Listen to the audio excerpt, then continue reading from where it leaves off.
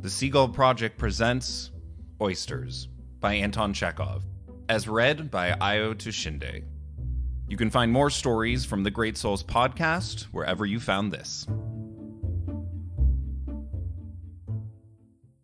I need no great effort of memory to recall in every detail the rainy autumn evening when I stood with my father in one of the more frequented streets of Moscow and felt that I was gradually being overcome by a strange illness. I had no pain at all, but my legs were giving way under me. The words stuck in my throat. My head slipped weakly on one side. It seemed as though in a moment I must fall down and lose consciousness. If I had been taken into a hospital at that minute, the doctors would have had to write over my bed the Latin word for hunger, fames, a disease which is not in the manuals of medicine. Beside me on the pavement stood my father in a shabby summer overcoat and a serge cap from which a bit of white wadding was sticking out. On his feet he had big, heavy galoshes. Afraid, vain man, that people would see that his feet were bare under the galoshes, he had drawn the tops of some old boots up round the calves of his legs. This poor, foolish, queer creature, whom I loved the more warmly the more ragged and dirty his smart summer overcoat became, had come to Moscow 5 months before to look for a job as a copying clerk. For those 5 months he had been trudging about Moscow, looking for work, and it was only on that day that he had brought himself to go into the street to beg for alms. Before us was a big house of 3 stories, adorned with a blue signboard with the word restaurant on it. My head was drooping feebly backwards and to one side, and I could not help looking upwards at the lighted windows of the restaurant. Human figures were flitting about at the windows. I could see the right side of the orchestrion, 2 oleographs, hanging lamps. Staring into one window, I saw a patch of white. The patch was motionless, and its rectangular outlines stood out sharply against the dark brown background. I looked intently and made out of the patch a white placard on the wall. Something was written on it, but what it was I could not see. For half an hour I kept my eyes on the placard.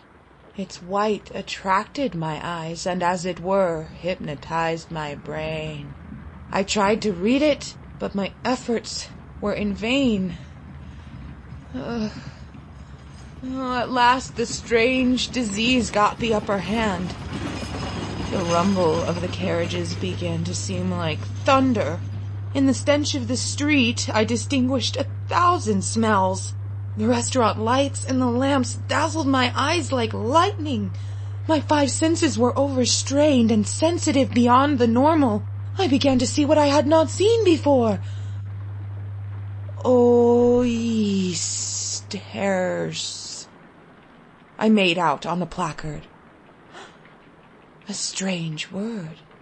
I had lived in the world 8 years and 3 months, but had never come across that word. What did it mean? Surely it was not the name of the restaurant keeper. But signboards with names on them always hang outside, not on the walls indoors. Papa, what does oysters mean? I asked in a husky voice, making an effort to turn my face towards my father. My father did not hear. He was keeping a watch on the movements of the crowd and following every passer-by with his eyes. From his eyes I saw that he wanted to say something to the passer-by, but the fatal word hung like a heavy weight on his trembling lips and could not be flung off. He even took a step after one passer-by and touched him on the sleeve, but when he turned round he said, I beg your pardon. He was overcome with confusion and staggered back. Papa, what those oysters mean? I repeated. It is an animal that it lives in the sea. I instantly pictured to myself this unknown marine animal. I thought it must be something midway between a fish and a crab. As it was from the sea, they made of it, of course, a very nice hot fish soup with savory pepper and laurel leaves. Or broth with vinegar and fricassee of fish and cabbage. Or crayfish sauce. Or served it cold with horseradish. I vividly imagined it being brought from the market, quickly cleaned, quickly put in the pot, quickly, for everyone was hungry. Awfully hungry. From the kitchen rose the smell of hot fish and crayfish soup. I felt that this smell was tickling my palate and nostrils, and that it was gradually taking possession of my whole body. The restaurant, my father, the white placard, my sleeves were all smelling of it, smelling so strongly that I began to chew. I moved my jaws and swallowed as though I really had a piece of this marine animal in my mouth. My legs gave way from the blissful sensation I was feeling, and I clutched at my father's arm to keep myself from falling and leant against his wet summer overcoat. My father was trembling and shivering. He was cold. "Baba, are oysters a Lenten dish?" I asked. They are eaten alive," said my father. "They are in shells, like tortoises, but in two halves." The delicious smell instantly stopped affecting me, and the illusion vanished. "Oh, now I understood it all. How nasty," I whispered. "How nasty." So that's what oysters meant. I imagined to myself a creature like a frog.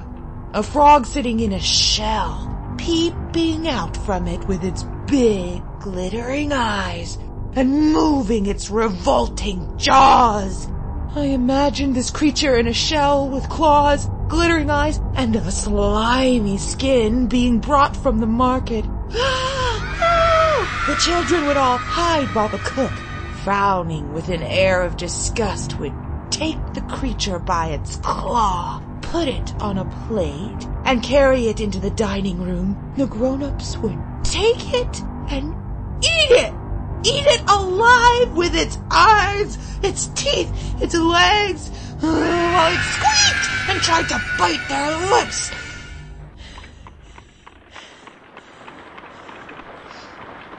I frowned, but why did my teeth move as though I were munching? The creature was loathsome, disgusting, terrible. But I ate it greedily, afraid of distinguishing its taste or smell. And as soon as I had eaten one, I saw the glittering eyes of a second, a third. I ate them too. At last I ate the table napkin, the plate, my father's galoshes, the white placard. I ate everything that caught my eye because I felt that nothing but eating would take away my illness. The oysters had a terrible look in their eyes and were loathsome. I shuddered at the thought of them, but I wanted to eat. To eat! Oysters! Give me some oysters! Was the cry that broke from me, and I stretched out my hand. "Help us, gentlemen!" I heard at that moment my father said in a hollow, shaking voice. "I am ashamed to ask, but my God, I can bear no more! Oysters!" I cried, pulling my father by the skirts of his coat. "You mean to say that you eat oysters? A little chap like you!" I heard laughter close to me. Two gentlemen in top hats were standing before us, looking into my face and laughing. "Hey, you really eat oysters, youngster?" "That's interesting. How do you eat them?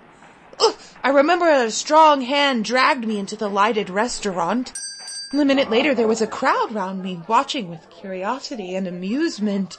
I sat at a table and ate something slimy, salt with the flavor of dampness and moldiness. But I ate greedily, without chewing, without looking and trying to discover what I was eating.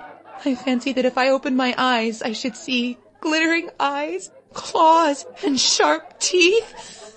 All at once I began biting something hard. There was a sound of a scrunching. He's eating the shells! Laughed the crowd. Oh, little silly, do you suppose you can eat that? After that, I remember a terrible thirst.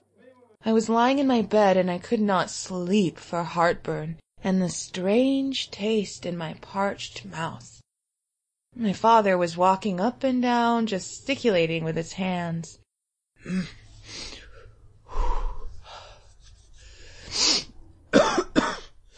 I believe I've caught a cold, he was muttering. The feeling in my head is though someone were sitting on it. Perhaps it is because I have not eaten anything today. Oh, I really am a queer, stupid creature. I saw those men pay 10 rubles for the oysters. Why didn't I go up to them and ask them just to lend me something? They would have given something. Towards morning, I fell asleep and dreamt of a frog sitting in a shell, moving its eyes. At midday, I was awakened by thirst and looked for my father. He was still walking up and down and gesticulating.